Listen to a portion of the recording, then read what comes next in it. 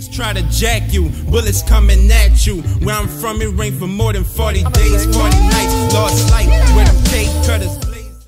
Hey Eagles, it's Shawn Bradley live at the soccer complex as FGCU takes on UNF in the ASUN semifinals.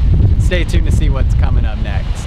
During the ASUN semifinals, the number 2 Eagles take on the number 3 ranked UNF Osprey. FGCU Ivan Rosales scored within the first 4 minutes.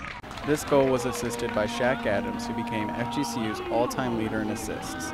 It was great to know that I've done it, but it would be even better that I break a record and win the championship in the same year. So definitely winning the championship would mean a lot more to me than breaking the assist record if we can do that.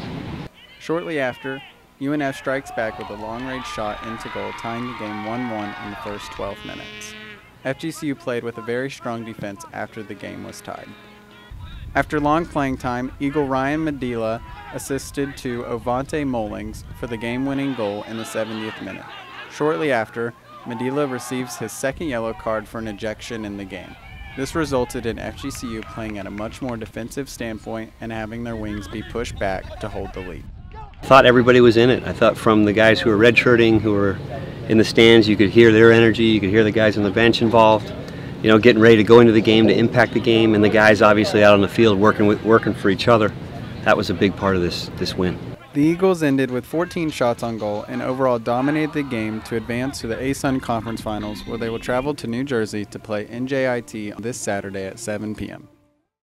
Rained for more than 40 days, 40 nights, lost life.